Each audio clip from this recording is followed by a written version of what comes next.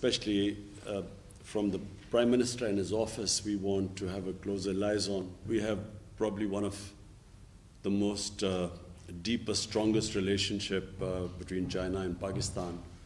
But the interaction between our medias, our cultural interaction is not as good as a political relationship.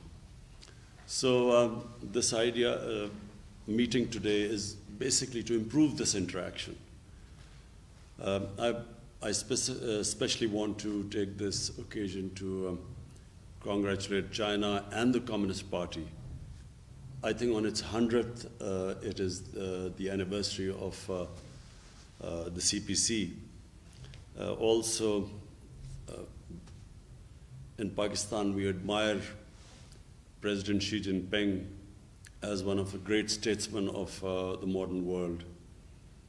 We have admiration for him in Pakistan for two particular reasons. One, his commitment to fight corruption. The commitment that a society there must be rule of law in a society. In other words, the powerful must be brought under the law. And corruption is, when it destroys a country, it is when there is a corrupt elite which does not bring itself under the rule of law, and they are the ones who do the maximum damage. So I have watched the corruption drive, anti-corruption drive of President Xi Jinping, and we here in Pakistan are very impressed by the way he has so many high-level officials, ministerial-level people have been held accountable for their corruption. Secondly, and the most remarkable thing about China, which we all admire, is that the way they have brought so many millions of people out of poverty.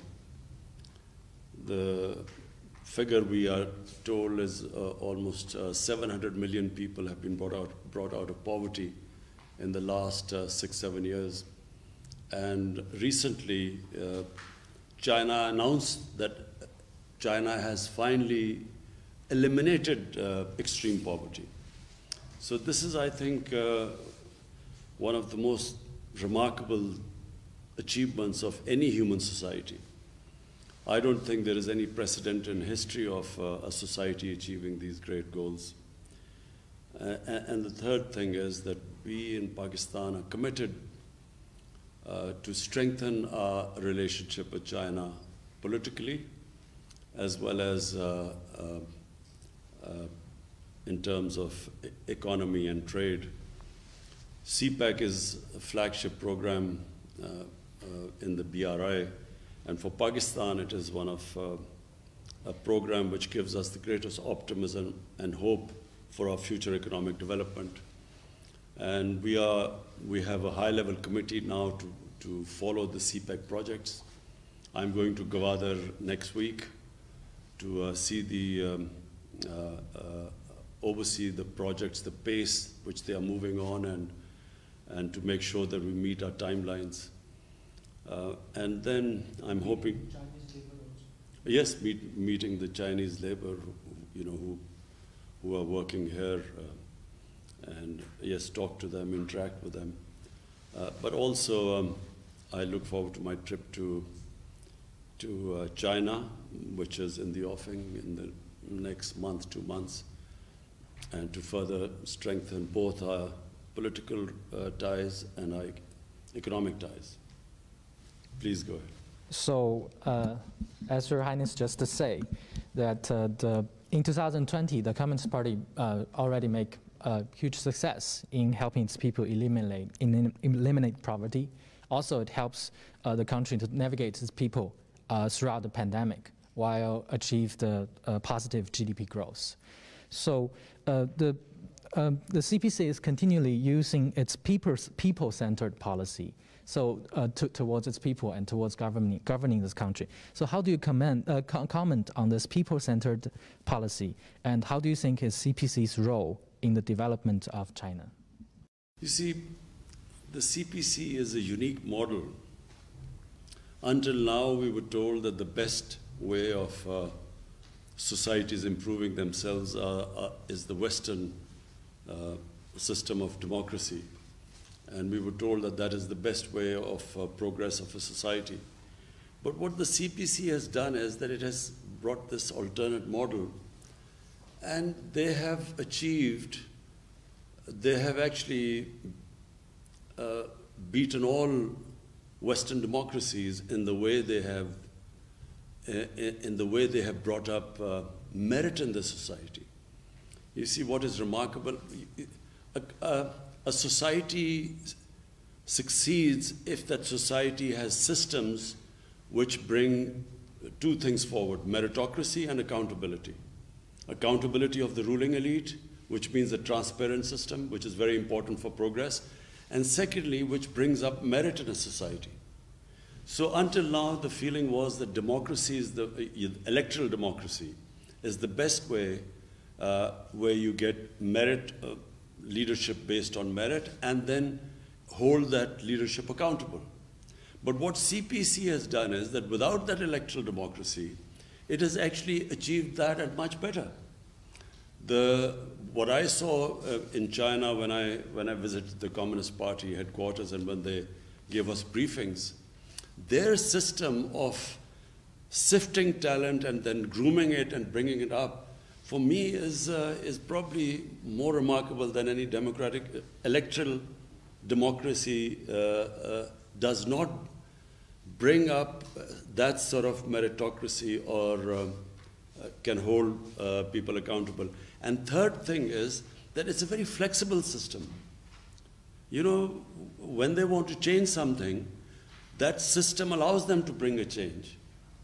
In our society, for instance, in Pakistan, even in Western democracies, it's very difficult to bring change in a system because you're stuck in so many regulations, and democracy straitjackets you.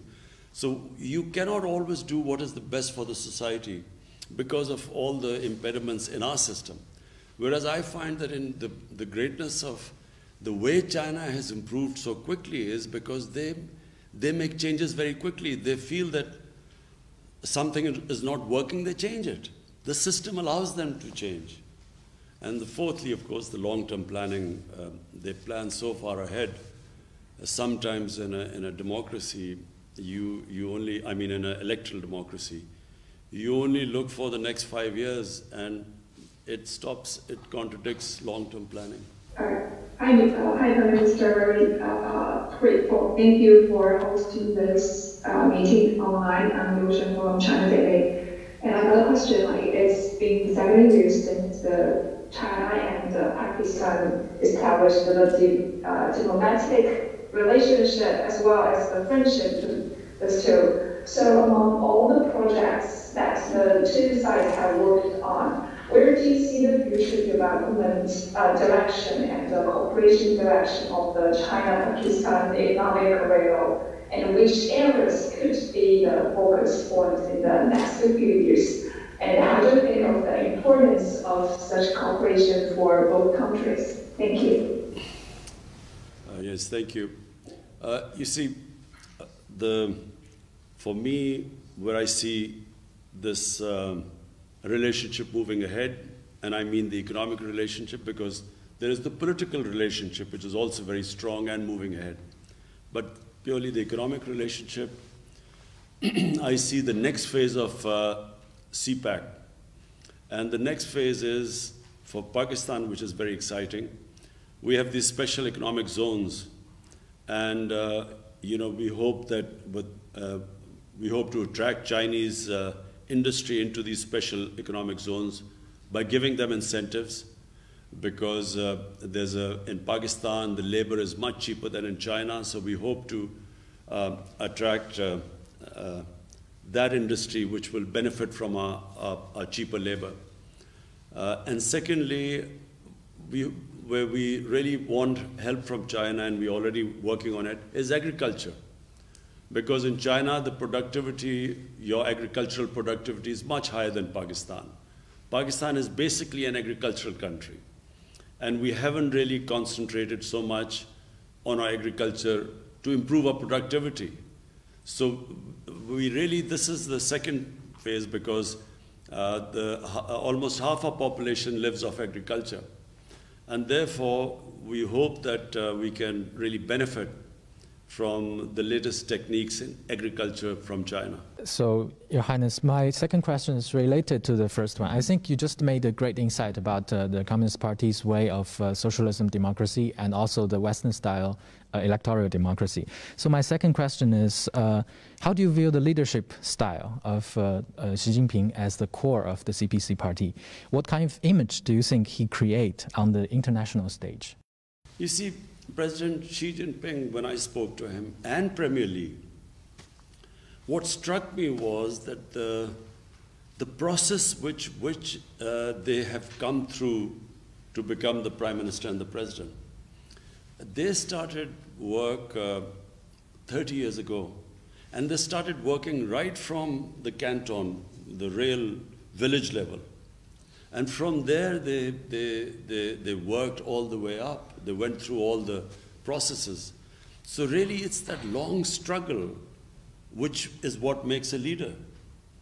And that sort of process is not prevalent in most of the countries that claim to have electoral democracy. You do not have that sort of process. So you look at the American president, he does not go through that sort of rigorous training for leadership like President Xi Jinping and Premier Li, and the way they work themselves up and the experience they got all the way from village and then to the province and higher levels. So when they get to the top, they are experienced. They completely understand the system. They understand how people live at the bottom, and which is why they have been able to, create this wonder of bringing so many millions of people out of poverty. So this is something quite unique for China. You do not see that in any other democratic system.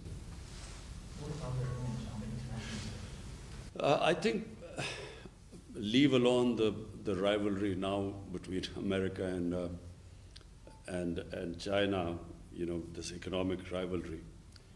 But I can tell you that the world, no matter whatever they think of China, because there's a fear of China's economic dominance now. But apart from that, everyone has to admire what President Xi Jinping has done. His achievements, you see, leaders' achievements speak for themselves. And that's what President Xi Jinping has proved to the world. Your Excellency, how do you comment on the aid programs provided by China to Pakistan, including vaccine, infrastructure, vocational training, and in other social livelihood sectors? I think, first of all, the way China dealt with COVID was unique. I mean, considering that this pandemic started in China, the way China coped with it, and then when you look at the rest of the world, China really stands out in the way they dealt with this pandemic. And we are very thankful to China because, the way they helped us, the way they donated the vaccine to us. And really, Pakistan is after China, Pakistan is one of those countries which has actually done very well in the way that we dealt with the pandemic, the way which we coped with it. So Pakistan stands out, in this whole region. And one of the reasons is that China provided us the vaccine very early on, and where we immediately vaccinated the health workers. The first thing we did was vaccinate the health workers, and then went for the vulnerable groups. So, the people who were most at risk and we were all worried about were the health workers, because, they had to deal with the patients. And so we were always worried that, if they became demoralized, then, our health system would fail. So when we were able to, thanks to China, we were able to vaccinate them. That gave us a lot of confidence. My name is Liu Xin. It's a great pleasure to be able to talk to you, even via Zoom, on this very prosperous occasion when China is celebrating the 100th anniversary of the founding of the CPC. But this year is also a very special year for China and Pakistan, as both countries are celebrating 70 years of diplomatic relations, 70 years of friendship. So I'd like to ask you, based on what you just talked about the uniqueness of the Chinese system and the kind of strong relationship that Pakistan has fostered with China, what do you think the 70 years of friendship between China and Pakistan means for the region and for the world? And where do you see relations going further? How to deepen these already very strong ties? Thank you very much. Thank you. Well, firstly, let me just talk about Pakistan and China first, and then the region. For Pakistan, there was always a very special relationship with China, although our relationship started 70 years ago. But, you know, China, whenever Pakistan was in trouble, whenever I'm in trouble politically, internationally, when we had conflicts with our neighbor, China always stood with us. So the people of China have a special place in the hearts of people of Pakistan. Because everyone here remembers, you know, you only remember a friend who stands with you in your difficult times. In good times, everyone stands with you. But in your difficult, tough times, bad times, you remember those people who stood by you. That's why you will find that in Pakistan, people always have a special fondness for people of China. So this relationship has only got stronger. Even now, politically, you know, on the international forums, Pakistan and China always stand together. And now, when you talk about the region, there's this strange great power rivalry taking place. You know, you see the United States and the United States being wary of China, and you know, I don't need to say all this is now public knowledge. You know, the way China and the United States are sort of looking at each other. So it creates problem, because what United States is doing is it's formed this regional alliance called the Quad, which is US, India, and then, you know, a couple of other countries. So from that point of view, Pakistan thinks that it is very unfair for the US or other powers, Western powers, for countries like us to take sides. Why do we have to take sides? We should have good relationship with everyone. And, you know, it's not going to happen that if there's pressure put on Pakistan to change its relationship or downgrade its relationship with China, it won't happen. Because the relationship between Pakistan and China is very deep. And it's not just the governments, it's a people-to-people relationship. So to sum up, whatever will happen, our relationship between the two countries, no matter what pressure is put on us, is not going to change. How do you deepen these already very strong ties, Your Excellency? Number one is trade. You know, the CPEC is it's right in front of you, it's something. It's the biggest thing happening in Pakistan. For us, this is where we think our economic future is moving towards. So this is a big economic feature in Pakistan. And then there's the political relationship. And political relationship has got stronger. And it's got stronger because whatever happens in every international forum, Pakistan and China stand together. Mr. Prime Minister, my second question is about Olympic Games. Beijing will host the 2022 Olympic and Paralympic Winter Games next year. So, Your Excellency, how do you comment on China's efforts to host the Games, and what are your expectations for the Games? Well, I watched on television, of course, the Olympics in China. And you always find that a country that is on the ascendancy, its sports also follows in the same direction. It also, in sporting, I mean, China, if you look back, China's performance 30 years ago, and now you compare now in Olympics, China is now the emerging power in sports as well. So the two go together, because all the skills, the institutionalization that goes into a nation building and a nation moving forward are exactly the same in which a nation's sports move forward. Because you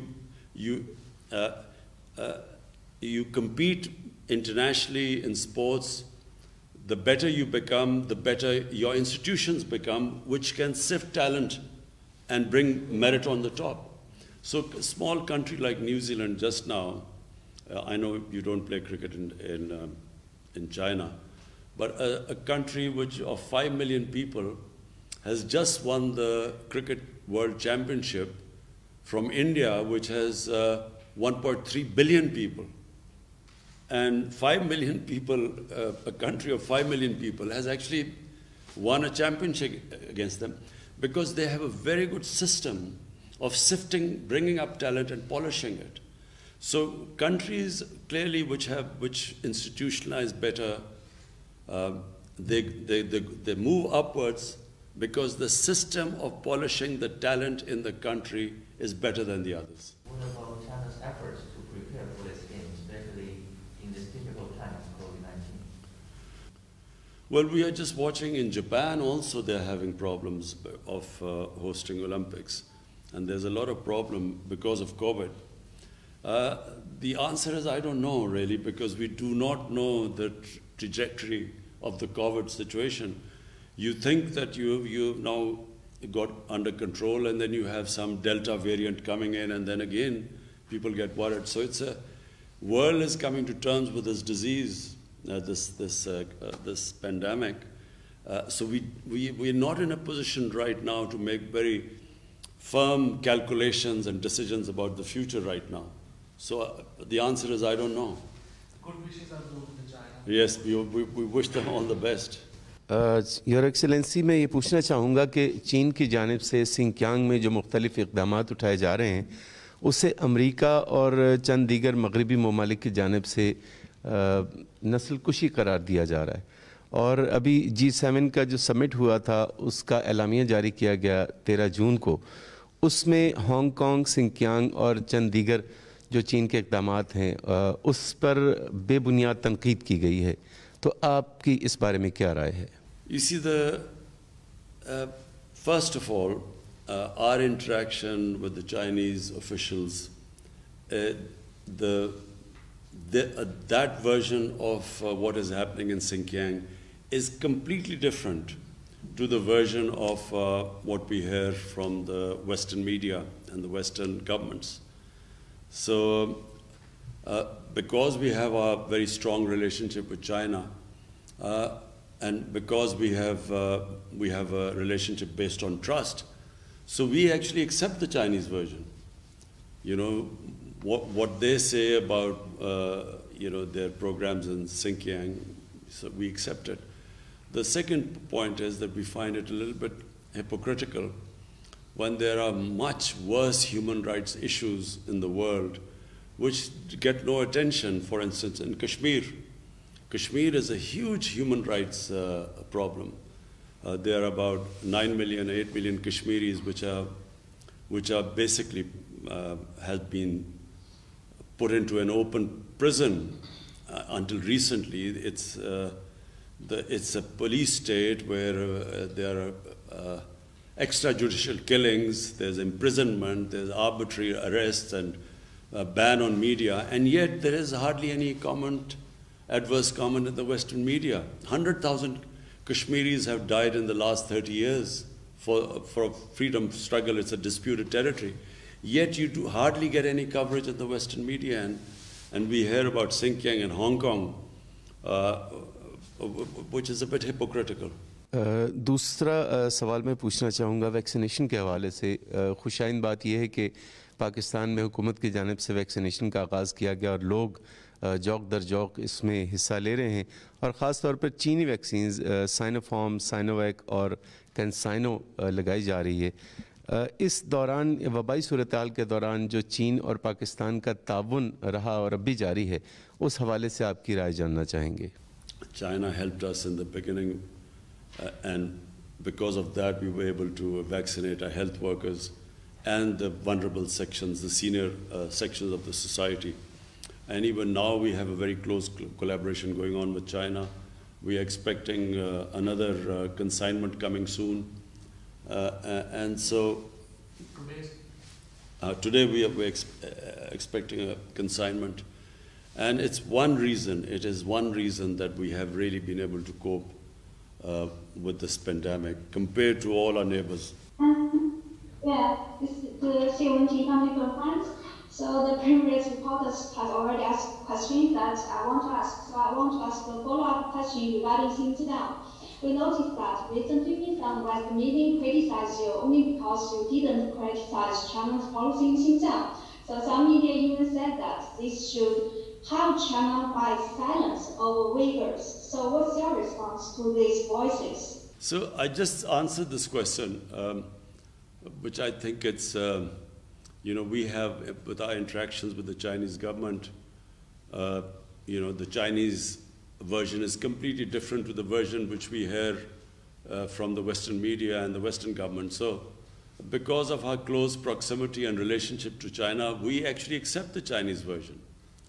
And I again repeat, we find it very hypocritical that while the Uyghurs' situation is highlighted so much, and Hong Kong, on the other hand, Kashmir, which is a disputed territory between Pakistan and India, and their United Nations Security Council resolutions, which gave the Kashmiris the right to choose their own destiny through a plebiscite, yet there's hardly any mention of Kashmir, where 100,000 of Kashmiris have died. So this is what we find in Pakistan very hypocritical.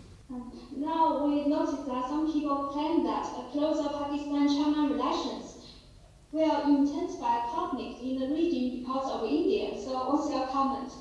Pakistan and China were always close, but I think this idea that India is supposed to counterbalance China for the Western world, I think this is going to be very detrimental for China.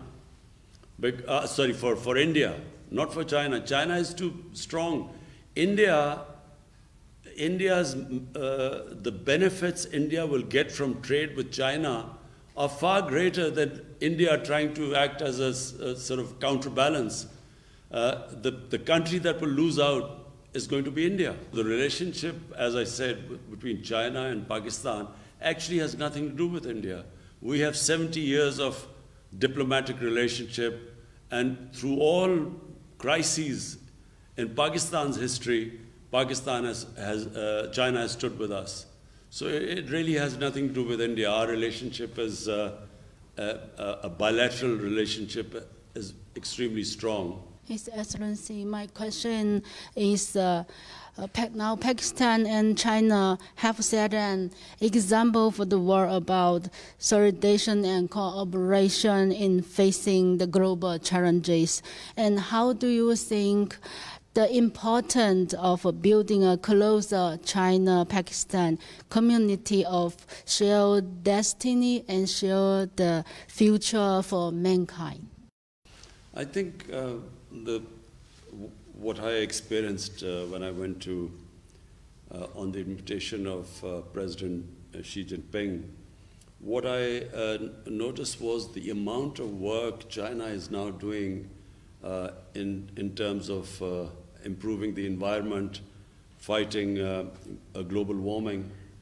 The awareness in China, in fact, President Xi Jinping hosted a program now I forget what city is, a special city which is just built. It's an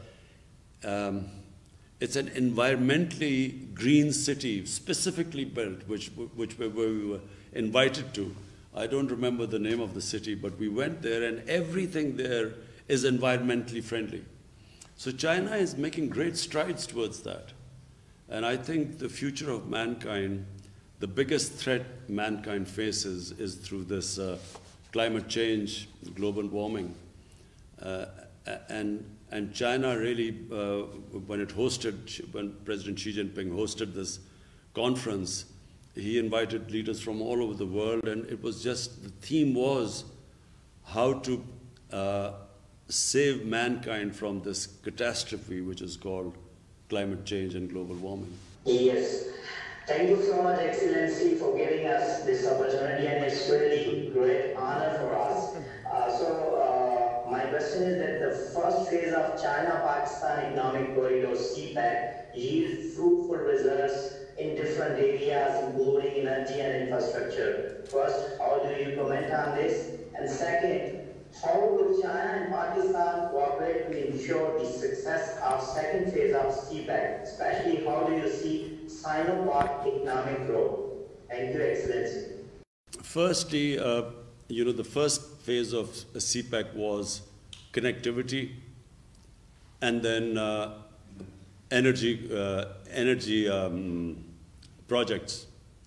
So that was the first phase, because Pakistan had problems we were shortage of energy, and then of course the connectivity, which is what the CPEC initially was.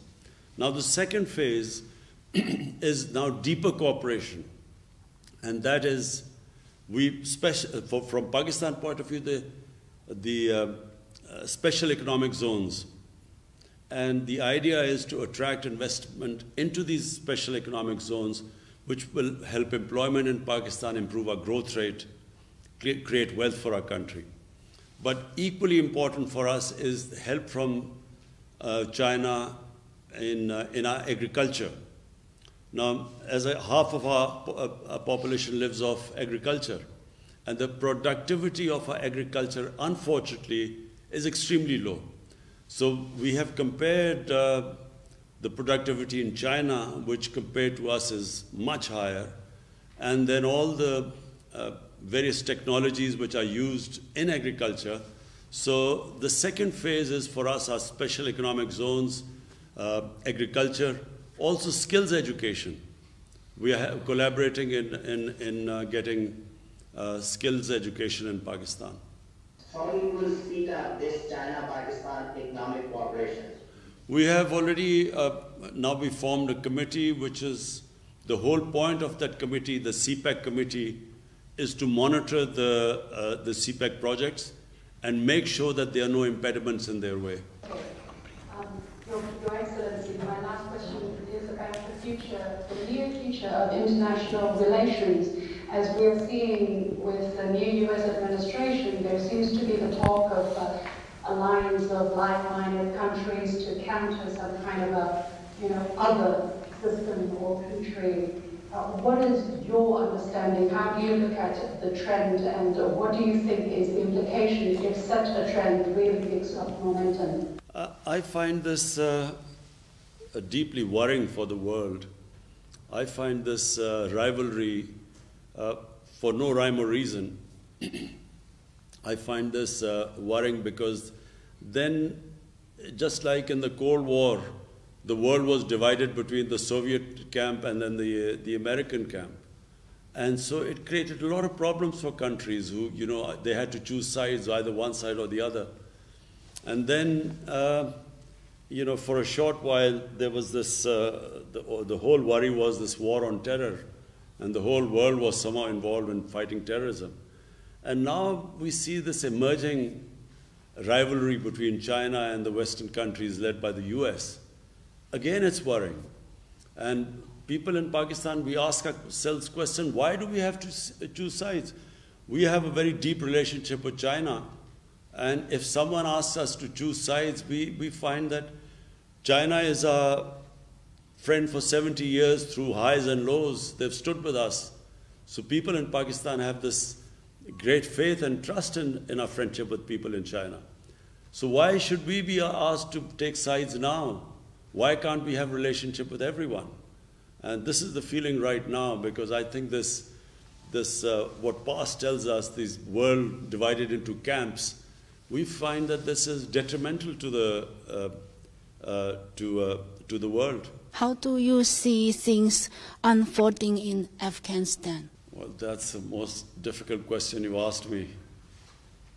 Unfortunately, right now we do not have the answer because no one has the answer. You see, let me just say, the biggest mistake made by the Americans was that they kept on trying to find a military solution in Afghanistan when there was not one. They kept doing the same thing over and over and over again and thought they would get a different result. Because Afghanistan has a history, and they just cannot be dictated from outside. They do not accept outside power intervention. They do not like to be controlled from powers from outside. That's the history. And so even when countries have conquered Afghanistan, like the British did in the 19th century, and then the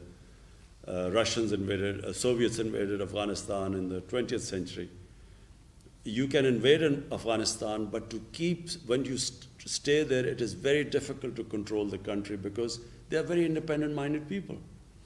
So this war in Afghanistan went on too long. It has created deep divisions in the Afghan society.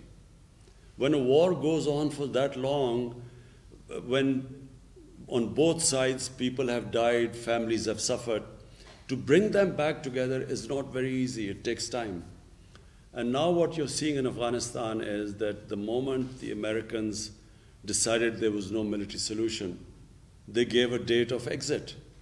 And the moment they gave a date of exit, the Taliban, who were opposing the Americans, considered that as a victory. Now, when they think they won the war, it's very difficult to make them, from Pakistan point of view, to make them then come to some sort of a political settlement becomes very difficult. One, because the war went on too long, there are deep divisions. Secondly, once they feel they won the war, it's very difficult to make them now get back together. And so the worrying thing for Pakistan is that if Afghanistan has a civil war there, just like it had civil war after the Soviets left in 1989, then the consequences will be, after Afghanistan, the country that will suffer the most is going to be Pakistan. Because, we have a long border with Afghanistan. Taliban is basically a Pashtun movement. And there are more Pashtuns in Pakistan than Afghanistan. Half the Afghanistan population is Pashtun. So the worry here is that we will be deeply affected by if there is a civil war. So therefore, we want there to be a political settlement at all costs. So before concluding this session, I would like to inform the media that Prime Minister has written a special congratulatory letter to President Xi on CPC's 100 years anniversary. Also, Prime Minister has written an op-ed that will appear in Chinese media. I believe this opinion piece, and also keeping in view the close relationship and the kind of the way CPAC is going, we will interact with Chinese media more regularly, and we will keep inviting friends from Beijing, Shanghai, and also from here. And thank you very much for being part of this session. Thank you.